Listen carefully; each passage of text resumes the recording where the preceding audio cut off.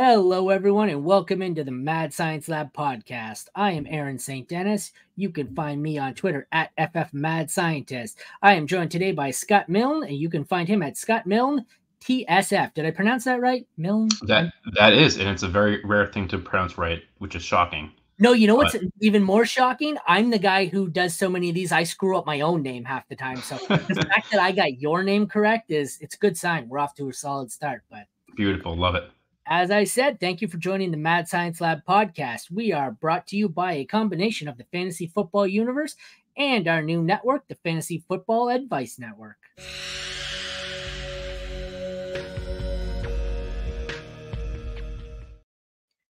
Today, we have another edition of Risers and Fallers, but before we get into that, how's it going, Scott? Thanks for joining me.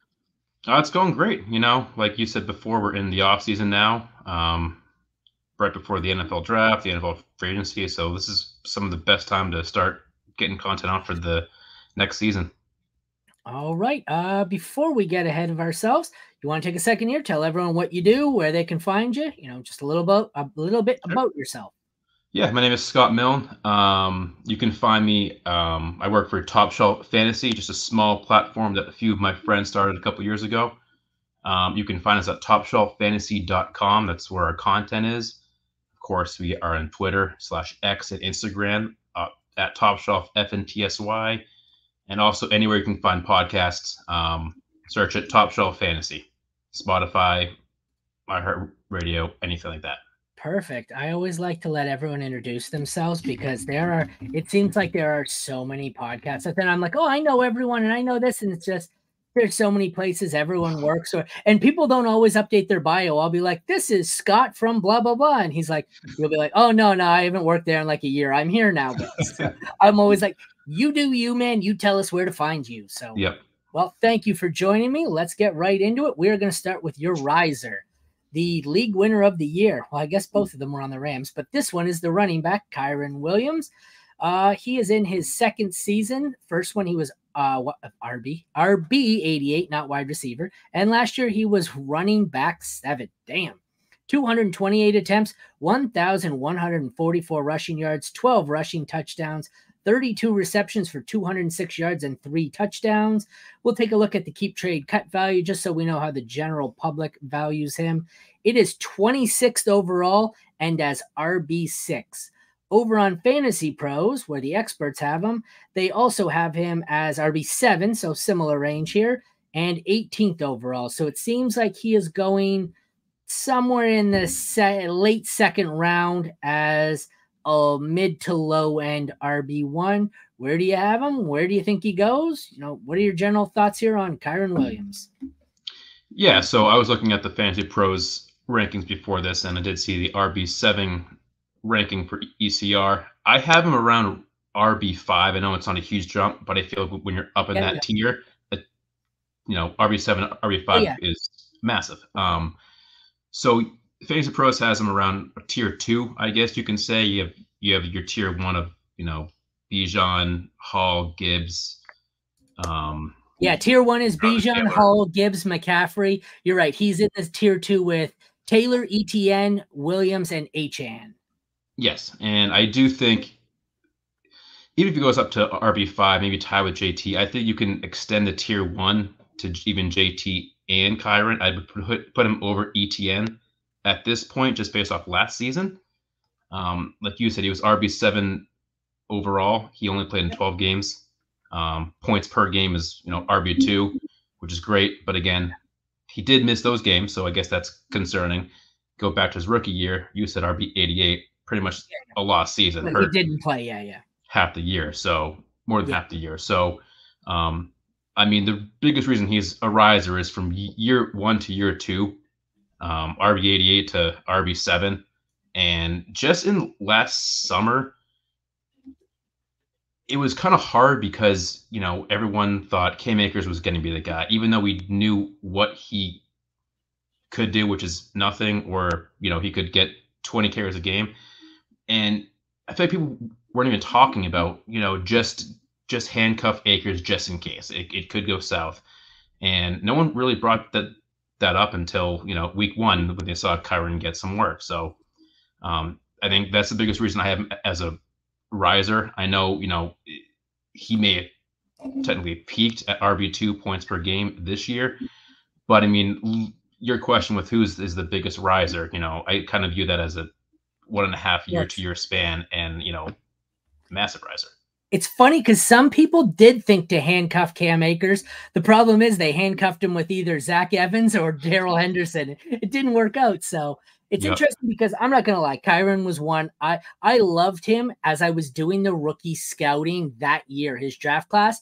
I was out after the combine. He was one where he came in small. He came in, was it old? Yeah, he came in, well, I guess he wasn't old, but he came in small and slow. And I was just out. I lost all faith in him whatsoever. So if you had gone back to me last year, like I said, when I handcuffed my shares of Cam Akers, which were very few, I took Zach Evans. I thought I wasn't high on Zach Evans.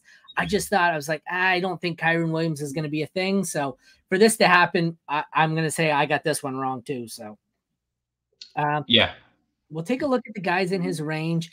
I think, like you said, it seems like this is kind of an in-between tier 2. I think you're right. So Bijan, Hall, Gibbs, and McCaffrey are tier 1.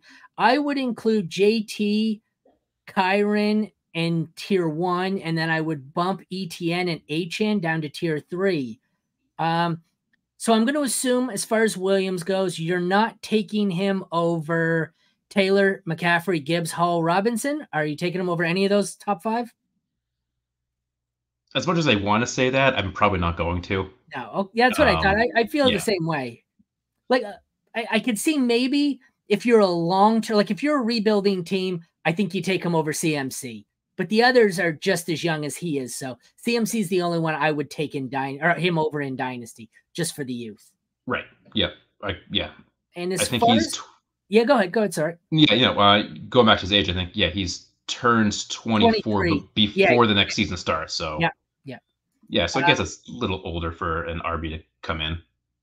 And as far as the guys who would be below him, I think I have him firmly on top of all of them. ETN would be the closest. Same with Achane. They're both kind of in the tweener tier with him, where I like both of them, but I think I prefer Kyren. I want him for sure over Barkley. Walker, I think, could be in this tier of the 4 of them. I want him over White. I want him over Cook, Pacheco, Jacobs. Then we're not even close. So is there anyone in that group of ETN, Achane, Barkley, Walker, White, Cook? I know it's a lot of names. Was there anyone that jumped out where you thought you would take them over Kyren? I don't think so. ETN, Achane, Barkley, Walker, White, Cook? Nothing? No, I would take Kyren over that. And it's, I mean, Barkley's hard because you want him. You know what he can do. He's a free agent. There's uncertainty in that.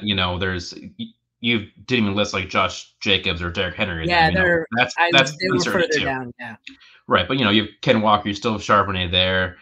New coaching staff. Like there's so much uncertainty there. So that's why I think Kyren is just safer. Yeah, I think I'm in line here with you. I find the top 5, I'm not going to move him over unless I'm a rebuilder. Then McCaffrey, different story. And the ones below him, while I like them, I don't think I'm taking ETN, Achane, Barkley, Walker, White, Cook, any of those guys over him. So he seems like when I do my first round of rankings, which I don't do till after the draft, I hate it's a waste of time right now. Yeah, because you got to redo the whole thing. I think he right now, if I had to do a ranking right now, he is firmly entrenched for me as RB6. I think it's just solid. I don't like him as much as the guys above him. I like him considerably more than the guys below him. And I think he's almost in his own tier there, maybe a tier with ETN, but right there, I think he's firmly 6 for me right now. And what is so he's 6 and 7 on Fantasy Pros, so that's right about where it is. I don't mind that. We will head over now to your faller. No surprise here. Pittsburgh running back Najee Harris. He's played 3 seasons. Not a good trend. Was RB3 as a rookie, then 14 and 23 last year. Still had 1,035 rushing yards on 255 attempts, 8 rushing touchdowns, 29 receptions for 170 yards and 0 receiving touchdowns. Sorry. On Keep Trade Cut, he is going 110th overall as RB26. On Fantasy Pros, it is 75th overall as RB24. Where do you view Harris here? Where do you have him right now, and how much further down do you think he goes?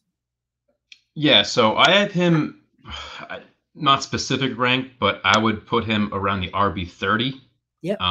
in my end, and it could go down even further than that. I mean, you Okay. have Jalen.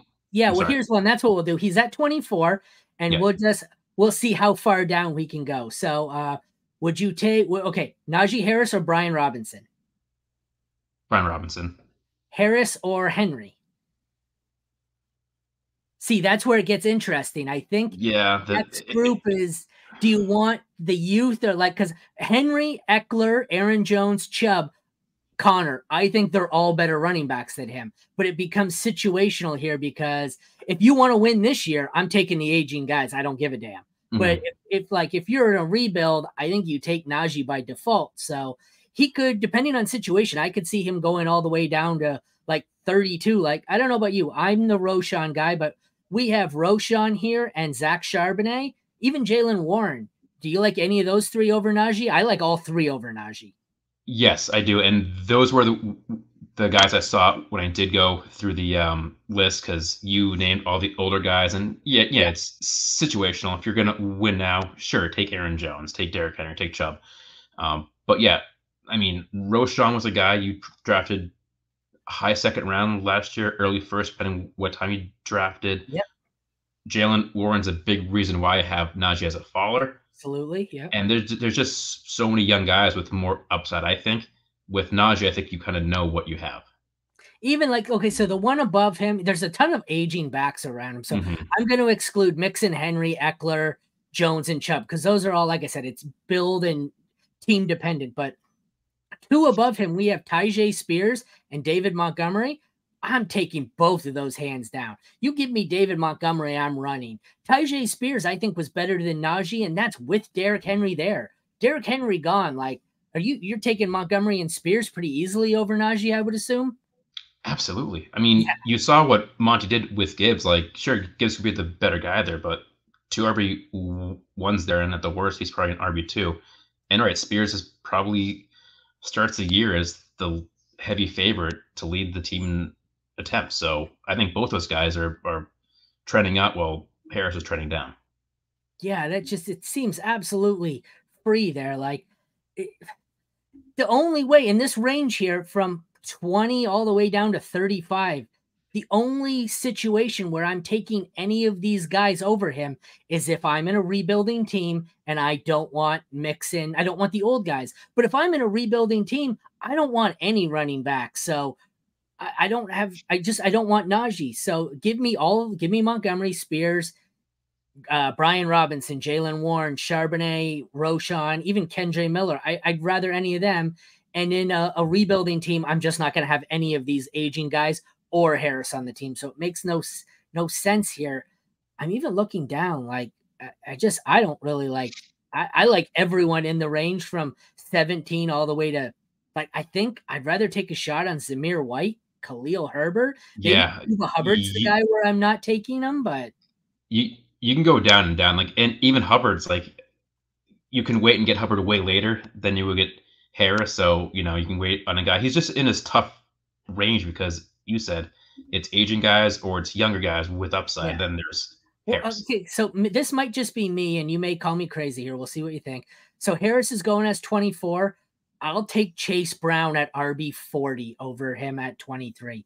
I get so 20 or 17 picks. I'm gonna see what that is overall. Just give me one sec. I got to Yeah, transition good. over here. Najee, I don't even know where that is. What did I say? Najee was 24. Yep. So RB 24. Bear with me. That puts him as 75 overall. 75th overall, and I'm going to go all the way down here to running back 40. Where the hell is Chase Brown? Going, scrolling. So we go from 74 all the way down to 132. So I can get Chase Brown 62 picks later. Yes, please. Thank Yeah, you all day and even long. if you have to wait another year for him to even get Yeah. more work, I'm fine with that. Yeah, absolutely. All day long. Like I don't think it's even close. Yeah. I look at this range of running backs, and even like I said, regardless of situation, I don't see any circumstance where Najee Harris is the guy I'm leaving with my draft with. Because if I'm going to win now, I'll take all the aging guys over him. And if I'm not, I'm still, there's a handful of guys I'd rather take. Like, aside from if I have to decide between him and I said maybe Chuba, but even Chuba, I'm taking Jerome Ford, Kendre Miller, like Evan Singletary. Like, how far do I? AJ Dillon. Okay, I think I'd take him over AJ Dillon, maybe Dameon Pierce. But like, so we're down to RB 44 before I say maybe I'll take Najee over them. That's truly scary. Yeah, he's just one of those guys that you just let someone else make the pick, and if you're wrong, you're wrong. If you're not, good. Like, it's fine. You can kind of live with it. It was the 2022 season startup. He went in my Dynasty startup as the 108. My, how he has fallen. I mean, rightfully so, though. Like, rookie year, RB3, you said? Like, that's, at that point, yeah. And then sophomore year. I mean, the plus thing, he's never missed a game. He's played hurt plenty of times, but he's never missed a game. That's, I guess, that's the positive. All right. Well, let's wrap her up. And once again, tell us everywhere that we can find you. All right.